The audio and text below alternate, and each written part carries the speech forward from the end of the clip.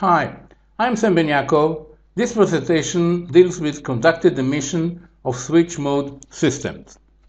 Let's see first of all what conducted emission means. Here shown is a power supply which is based on a flyback type converter.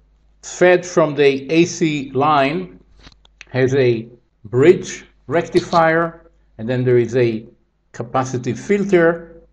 There is a switcher in here. We have a coupled inductor here, a diode, filtering capacitor, and this actually represents the load. Now, if we look at this line here leading to the switcher, we're going to see pulses, current pulses of this shape, very typical of a PWM system. Some of this ripple current, or these pulses, are actually shorted out by the capacitor.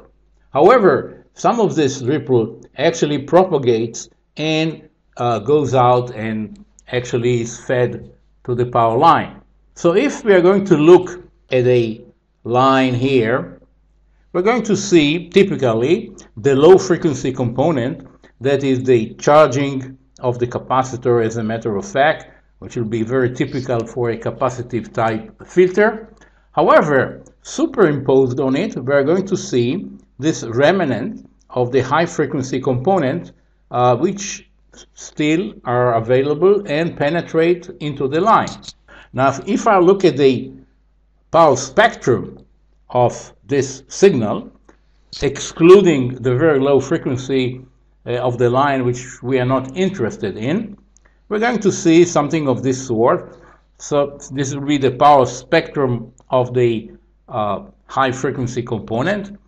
This is a power density of a current, which is normally expressed in terms of amp square over hertz, sometimes as amp over square root of hertz.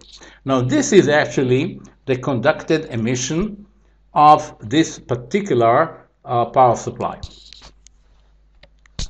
Now, if we have such an emission, we like to measure it, and the setup includes a unit which is called LISN, which is Line Impedance Stabilization Network, LISN.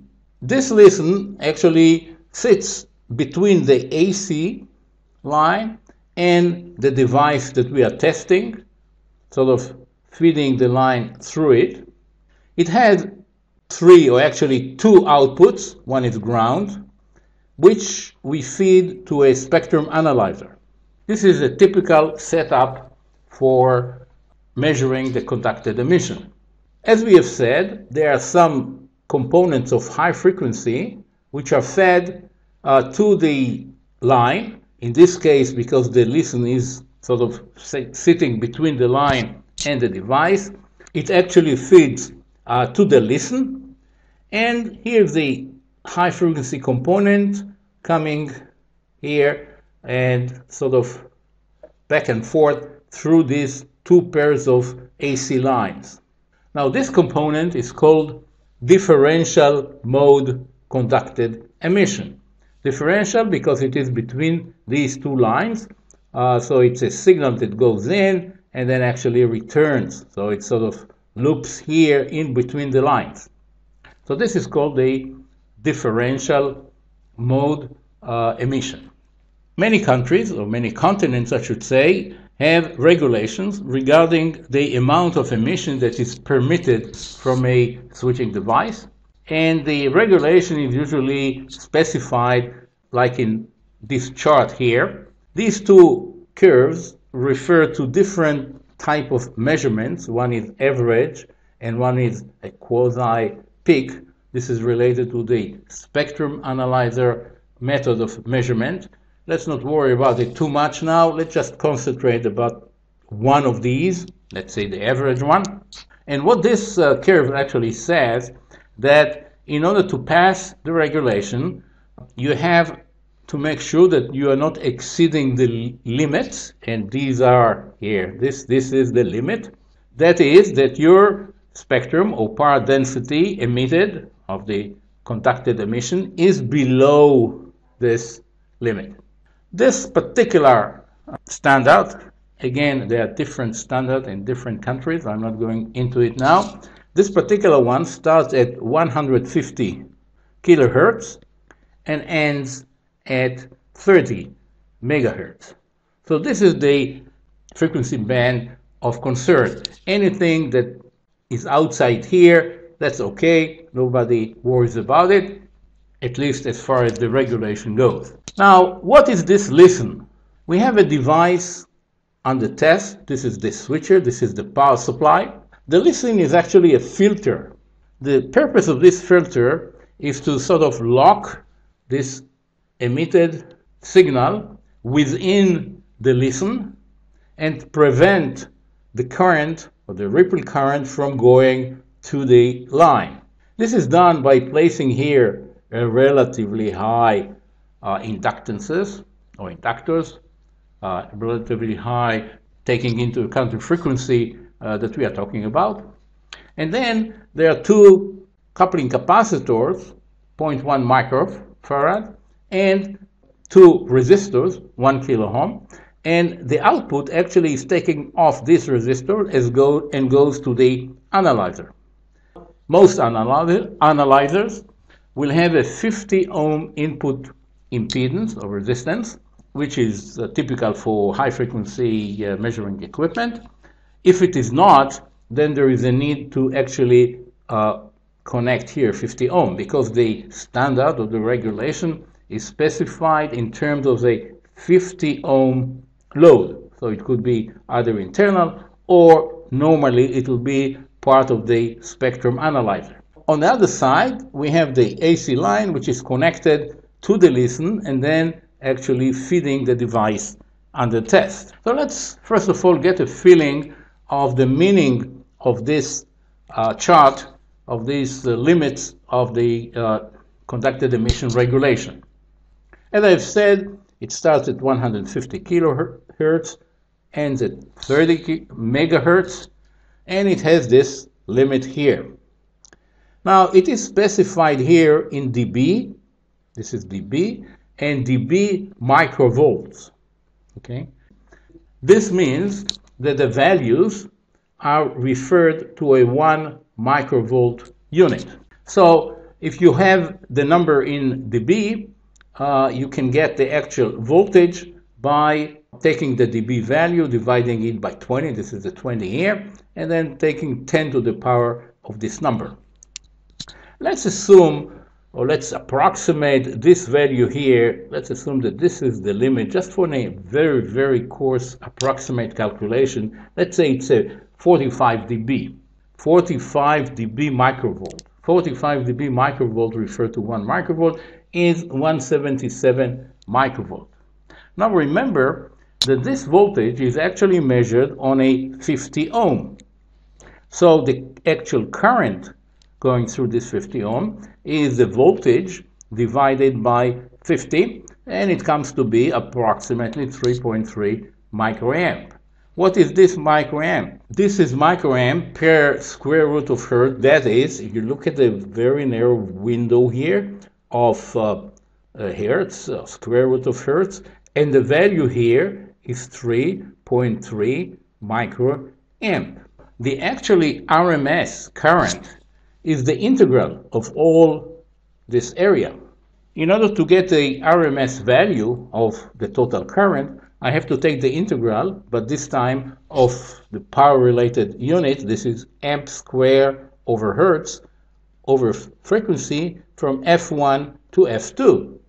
Now F1 is 150 kilohertz, F2 is 30 megahertz, so I'm going to say that it's about 30 megahertz. We assume that the level is kind of constant, so it'll be 3.3, it's microvolt square, so it's 10 to the minus 6 squared, so 10 to the minus 12, and now we have units of amp square over hertz. And now I have to multiply it by the bandwidth, and I'll say it's at 30 megahertz, and it comes out to be approximately, very approximately 20 milliamp RMS. So 20 milliamp RMS is the permissible ripple current to be conducted from a system into the line. Now, if we assume, say, a 1 kilowatt unit at 20 volt, 220 volts RMS line, the current of this unit will be approximately 5 amp. We are allowed 20 milliamp, so it comes to be something like 0.4%. That is, you're allowed to have like 0.4% of sort of noise, high frequency noise, injected into the line. If, however, your system is only 100 watts, then it's actually 4%. So it's not small. It depends, of course, on the power of the system, where the regulation is independent of power. We use this LISN to measure the differential mode emission. So differential mode means that we have a ripple current coming in and coming out. Now, what this LISN is actually doing, it sort of blocks the current from going this way and going this way and locks it into this path. So actually, the current is passing through this resistor, which again is in parallel with 50 ohms, so it passes through the 50 ohm. So we have a voltage here generated due to this current, and a voltage here also generated due to this current. So if we take the difference between the two, this will be the difference, divided by 2, we'll get the, assuming they're equal, we'll get the voltage about on each one of these current. And this will be the differential mode emission measured by the spectrum analyzer through the LISN. Let's move now to the other type of emission, which is called common mode emission. And let me first say what is the origin of this noise. If we have this same power supply that I've shown before, we have to take into account that there are some parasitic capacitances between, say, the two parts of this coupled inductor.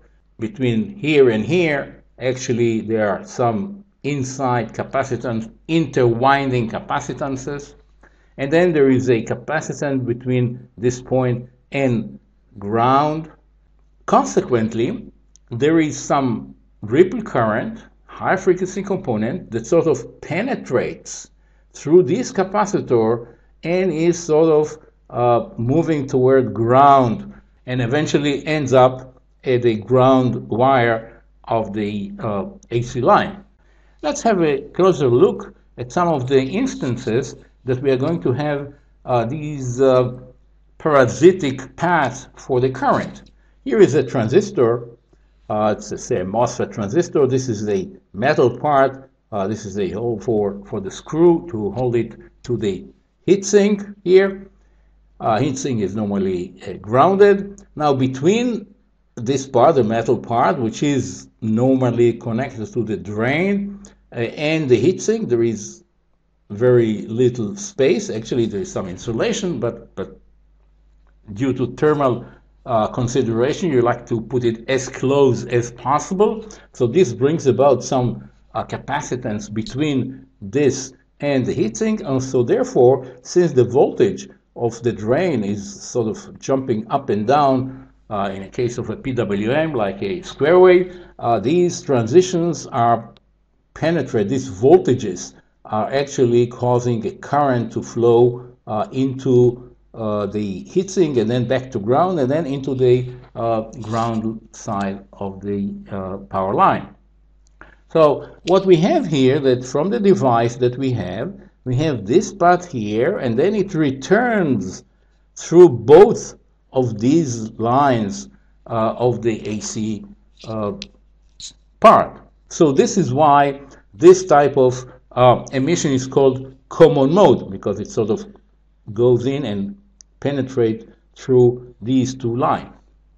Now this common mode is then coming here through the ground, and when a LISN is connected to the device, this is the device, then the return will be through these two resistors. These are 50 ohm resistors.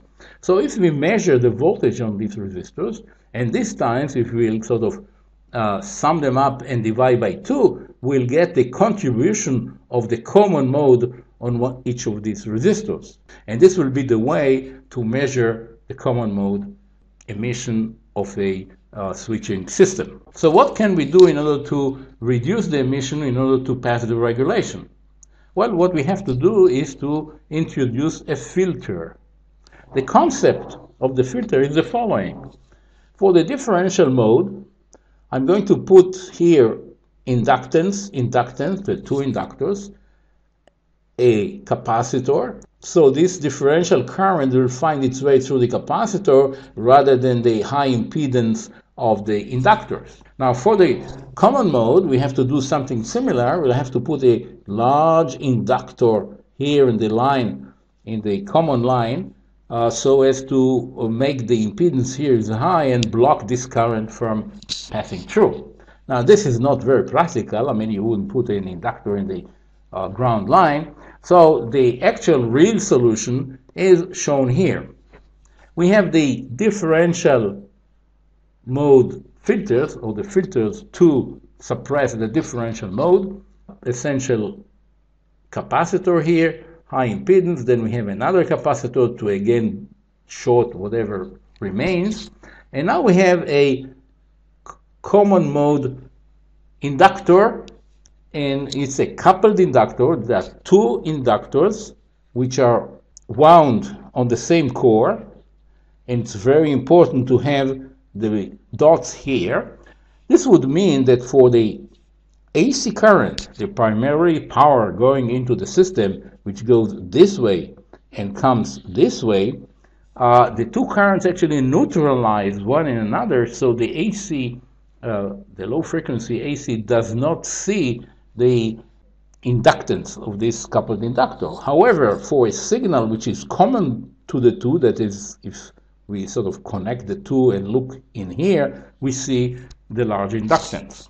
So this common mode inductor will sort of suppress the common mode emission. Then we'll have usually another capacitor. And in order to allow the current to move the common mode current, which is injected and is blocked by this common mode inductor, we provide an alternative path, and this will be by these capacitors. So we have capacitors that allow the current sort of provide a path for the current to flow. Let me put it in here in a more clear way. We have, these are the lines, here are the capacitors, and we have a common current coming here. So we have this common mode current, and rather than passing through the high impedance, the low impedance path is through these capacitor, which brings them back into the system. So it locks the common mode component inside the unit. So this will attenuate the magnitude of the ripple to reach the value below the limits of the standard of the regulation. If the original unit may have the spectrum or the power density passing over the limits, then one has to actually design a filter that will bring the power spectrum below the limits of the standard, and in order to pass the regulation and get the approval of the authorities. This brings me to the end of this presentation. I thank you very much for your attention. I hope you have found the presentation interesting and you'll find it useful in the future. Thank you.